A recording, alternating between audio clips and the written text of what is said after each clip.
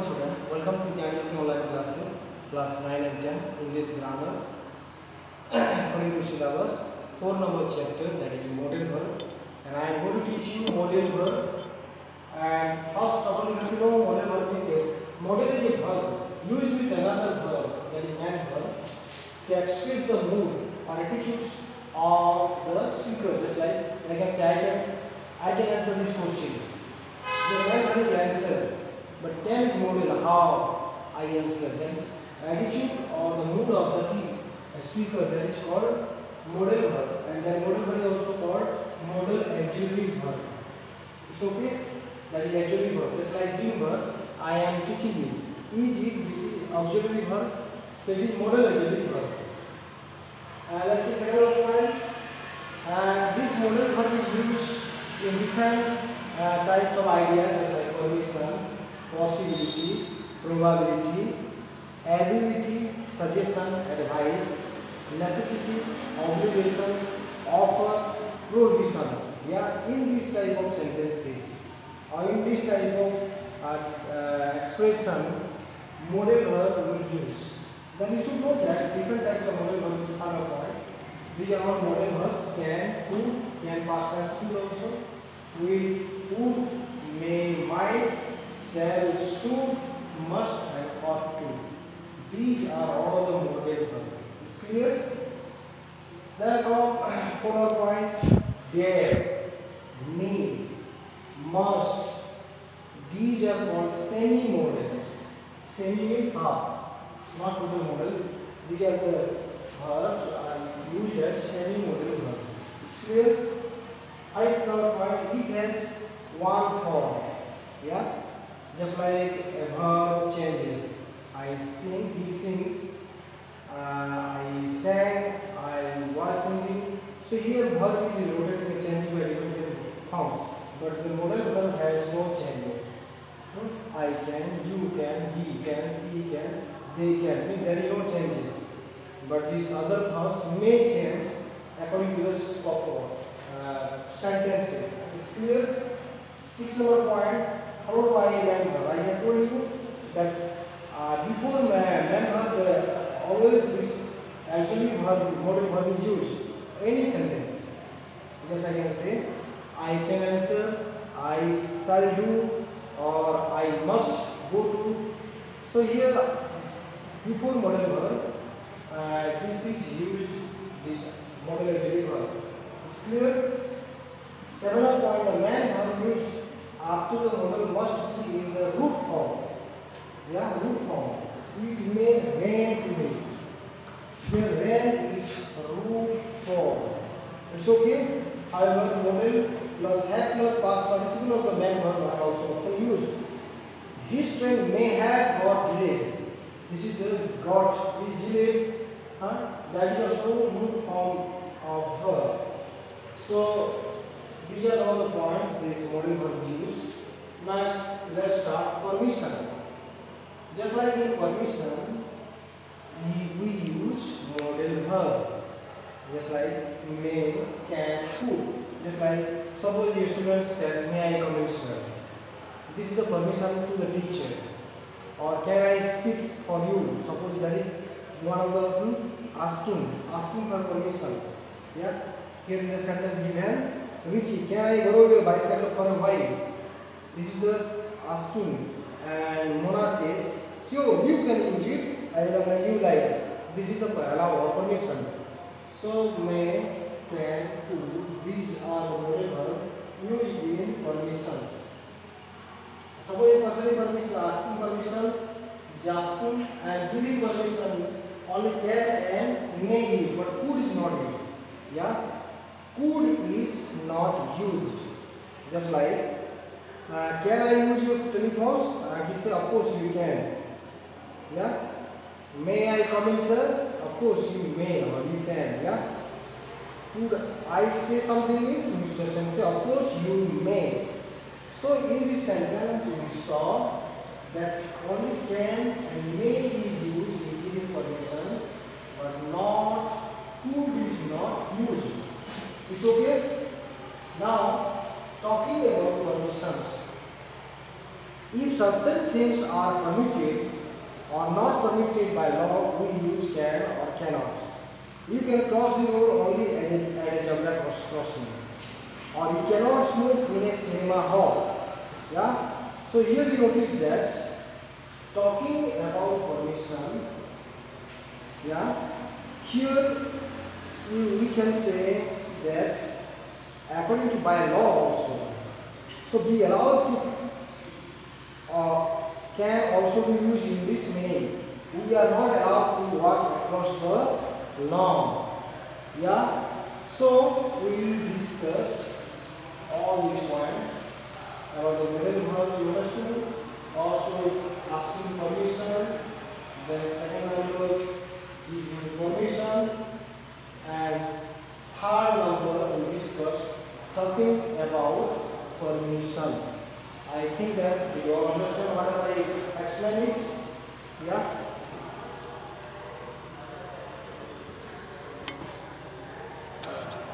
Yes, student. So we modal verb use in possibility, just like may, might, could. These are the modal verbs can be used for possibility. It's okay. Just like present and future possibility. That is first of all, we use may, might, or could to talk about present or future possibility. Just like there is someone in the door. It may be just me. Yeah. One of the another example. There is someone at the door. It may be, yeah, just discuss. And what are you doing tomorrow? We are not sure.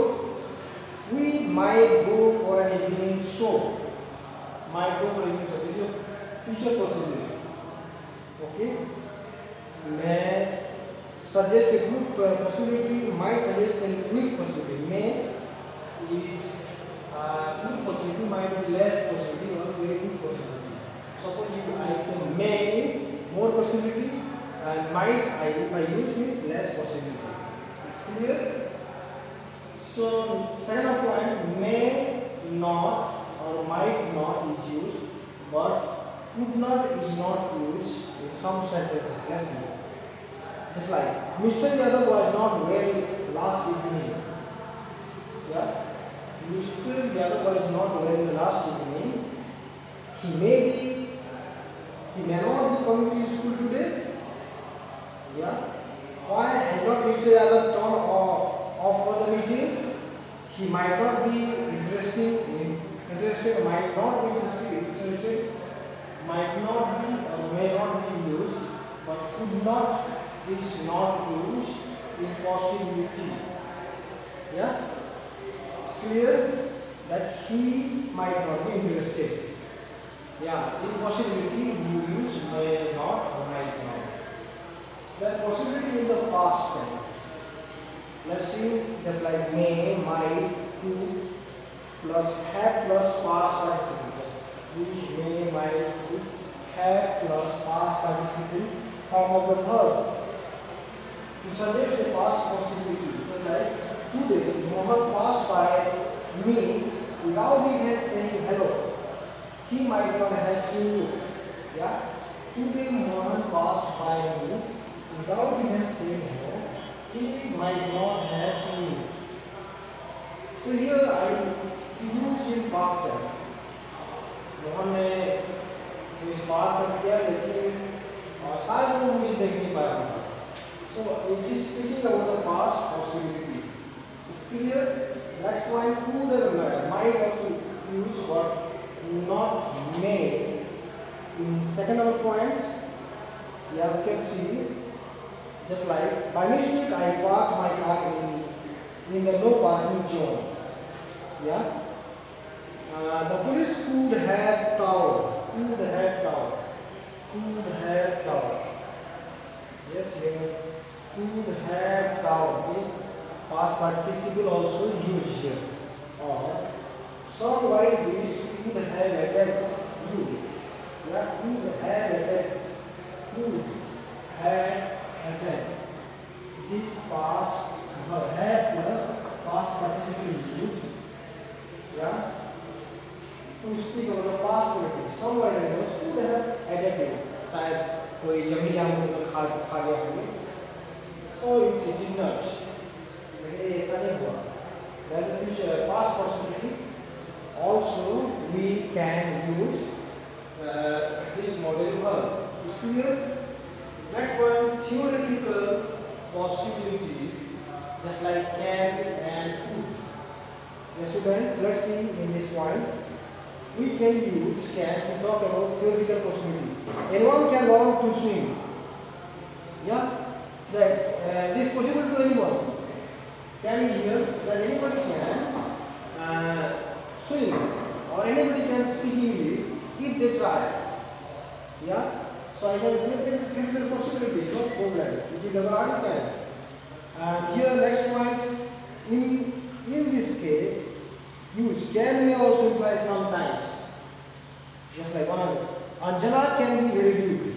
Anjana rude हो सकती है. Or you can say Anjana is sometimes very rude. Means instead of can you can use sometimes. Anjana is sometimes very rude. Here can replace and can use sometimes and make the sentence. And final point, we use could to take about a theoretical possibility in the past. Can is present tense, I can speak English, yeah. But if I say that dinosaurs could be up to 5 meter long, could be up to, yeah, could is the past tense of can.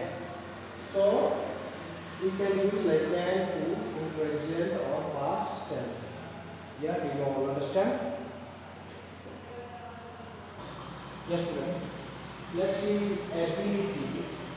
Here the model verb uses just like can. Let's see can here. I can play guitar, but I cannot play tabla. Either can or cannot use in ability. Yeah. So do you know ability is? So can you meet me at my office tomorrow morning? Yes. Can you meet me? This is also ability. So here model verb ability or ability can be used. In place of can, be able to also we can use, just like I can speak well. So in this can I can remove where I can use I am able to speak English well. You can say like that. Yeah, be able to. Third point, can is the present tense and put the past I have told you. And here, but be able to can use in all tenses. In all tenses, just like I can do, I could do. It is present tense or past tense. But be able to can use in all the tenses. Just like I will able to answer can be used by using this form. It's clear? So just simply you can understand. Next point, negative forms could not be used both the general ability and on the particular situation. General ability and particular situation. Final point, let's discuss one of the example. In spite of my best effort, I could not become proficient in Sanskrit. Yeah, general ability means I have no general ability. In spite of all my effort, I could not. That general ability, the car engine was cold, so I could not start the car. That is, ability in a particular situation. I could not start the car. That is in the particular situation that ability is used.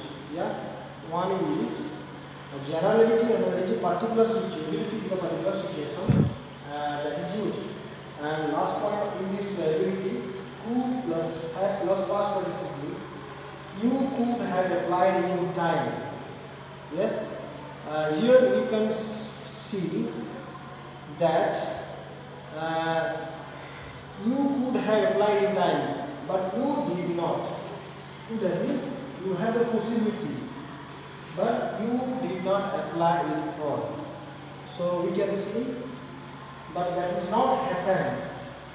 That is the one maybe the ability you had, but you could not apply it for. It's clear. Now next point from necessity or completions. Just like must, have to, have got to. These are the modal verbs used in necessity and completion. Just like I must work or I have to work. You can see two sentence. I must work hard to improve my performance, or I have to work to improve my performance. You can say either must or I have to in necessity. Let's see. So here we can see a slight difference between must and have to. Let's see, slight difference between must and have to. You can see you must leave your seat by 6.